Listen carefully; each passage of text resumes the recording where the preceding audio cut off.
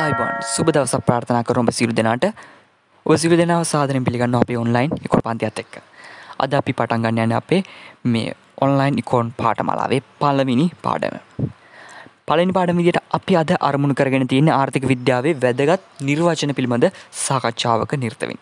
එතකොට මේ වැදගත් නිර්වචන ගැන කතා කරද්දී අපි මුල්ම නිර්වචනයට ගියොත් ඇඩම් ස්මිත් ආර්ථික විද්‍යාවේ පියා ඇඩම් ස්මිත් ආර්ථික විද්‍යාව නිර්වචනය කරලා තියෙන්නේ කොහොමද කියලා බලමු. ඇඩම් ස්මිත් පොතක් ලියනවා ජාතීන්ගේ ධනය කියලා. මේ ජාතීන්ගේ ධනය කියලා ලියපු පොතේ එයාගේ එක නිර්වචනයක් තියෙනවා ආර්ථික විද්‍යාව ගැන. ඒ නිර්වචනයේ තියෙන්නේ ජාතීන්ගේ ධනය ගැන හදාරන විද්‍යාව ආර්ථික විද්‍යාව කියලා. ජාතීන්ගේ ධනය ගැන හදාරන විද්‍යාව ආර්ථික විද්‍යාව කියලා ඇඩම් ස්මිත් ඔහුගේ පොතේ නිර්වචනය කරනවා. ඒ තමයි අපි ඉගෙන ගන්න පළවෙනි නිර්වචනය. අපි දෙවෙනි නිර්වචනය විදියට ලයනල් රොබින්සන්ගේ නිර්වචනය බලමු. ලයනල් රොබින්සන් කියනවා සමාජයක තියෙන්නේ සීමිත සම්පත් ප්‍රමාණයක්. සමාජයක සීමිත සම්පත් ප්‍රමාණයක් තියෙන්නේ. හැබැයි මිනිස් උවමනා අසීමිතයි. උවමනා අසීමිතයි, සම්පත් සීමිතයි. මෙන්න මේ වගේ තත්වයකදී මිනිසා හැසිරෙන්නේ කොහොමද කියලා අධ්‍යයනය කරන එක තමයි ආර්ථික විද්‍යාව වෙන්නේ කියලා ලයනල් රොබින්සන් කියනවා. ඔන්න අපි දැන් නිර්වචන දෙකක් කතා කරා. තුන්වෙනි නිර්වචනය තමයි පෝල් සැමුවෙල්සන්ගේ නිර්වචනය. පෝල් සැමුවෙල්සන් නිර්වචනය කරනවා ආර්ථිකයක තියෙන විකල්ප භාවිත සහිත හිඟ සම්පත් භාවිතා කරලා භාණ්ඩ හදන්නේ කොහොමද? ඒ හදන භාණ්ඩ ටික පුද්ගලයන් අතර බෙදා හරින්නේ කෙසේද යන්න අධ්‍යයනය කරන එක ආර්ථික විද්‍යාව කියලා පෝල් සැමුවෙල්සන් නිර්වචනය කරනවා. ඒතර අපි නිර්වචන තුනක් මේ වෙද්දි කතා කරලා ඉවරයි. ඇඩම් ස්මිත්, ලයනල් රොබින්සන්, පෝල් සැමුවෙල්සන්. මේ නිර්වචන තුනම එක හා සමානත්වයක් අපිට දකින්න පුළුවන්. මේ නිර්වචන තුනේම කියන්නේ අවසානයේ කියන්නේ සම්පත් සහ මිනිසාගේ හැසිරීම ගැන අධ්‍යයනය කරන එකක් කියලා තමයි ආර්ථික විද්‍යාව. හැබැයි පොඩ්ඩක් වෙනස් විදිහකට නිර්වචනයක් ඉදිරිපත් කළා දිනවා මේ ජෝන් මේනාඩ් කේන්ස්. ජෝන් මේනාඩ් කේන්ස් කියනවා ආර්ථික විද්‍යාව කියන්නේ චින්තන ක්‍රමයක්.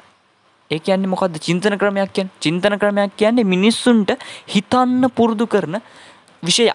හිතන්න පුරුදු කරන විෂයක් කියලා තමයි ජෝන් මේනාඩ් කේන්ස් කියන්නේ. ජෝන් මේනාඩ් කේන්ස් තවදුරටත් කියනවා පුද්ගලයෙක්ට නිවැරදි තෝරා ගැනීමක් කිරීමටත් ඒ තෝරා ගැනීම තුළ සමාජයට ඇතිවන ප්‍රතිඵල විග්‍රහ කිරීමටත් පුහුණු කරන චින්තන ක්‍රමයක් කියලා තමයි එයාගේ නිර්වචනය තුළ මේ ජෝන් මේනාඩ් කේන්ස් කියන්නේ. කියන්නේ ජෝන් මේනාඩ් කේන්ස්ට අනුව අපිට පැහැදිලි වෙනවා ආර්ථික විද්‍යාව කියන්නේ චින්තන ක්‍රමයක්. එහෙම නැත්නම් මිනිස්සුන්ට හිතන්න පුරුදු කරන විෂයක් කියලා තමයි අපිට අවසාන වශයෙන් ගන්න පුළුවන් අදහස. ඒ අවසානයේ කියනවා මේ ආර්ථික විද්‍යාව කියන්නේ විධිමත්ව ගොඩ නැගුණු තාර්කික සිතුවිලි පද්ධතියක්.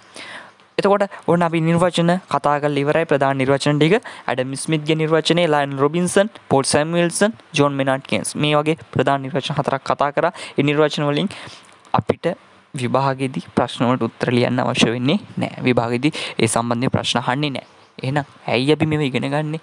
මේ අපි ඉගෙන ගන්න යන ආර්ථික විද්‍යාව විෂය කොයි වගේ විෂයක්ද කියලා දැනගන්න ඕන නිසා තමයි මේ නිර්වචන අපිට වැදගත් වෙන්නේ. හරි, දැන් අපි ආර්ථික විද්‍යාව ගැන විවිධ නිර්වචන කතා කරලා ඉවරයි. අවසානයේ අපිට පුළුවන් වෙනෝනේ අපේ නිර්වචනයක් එහෙම නැත්නම් පොදු නිර්වචනයක් අපිට ගොඩනගා ගන්න.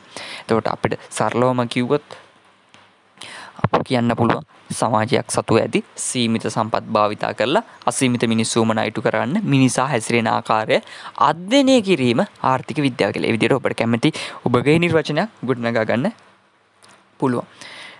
ඒ ආකාරයට අපි ආර්ථික විද්‍යාවේ වැදගත් නිර්වචන කියන කොටස අද මේ විදිහට අවසන් කරනවා. ඒ වගේම ඔයගලන්ට මෙම වීඩියෝ එක සම්බන්ධයෙන් කිසියම් ගැටලුවක් තියෙනවා නම් පහලින් කමෙන්ට් එකක් දාන්න කියලා අපි ආරාධනා කරනවා. ඒ වගේම ඊළඟට අපේ දෙවෙනි පාඩම ඉක්මනින්ම අපි ඔබ වෙත ලබා දෙන්න සූදානම්. දෙවෙනි පාඩමත් එක්ක එකතු වෙන්න කියලා ආරාධනා කරන ගම අපි අදට පාඩම අවසන් කරනවා. ජය වේවා.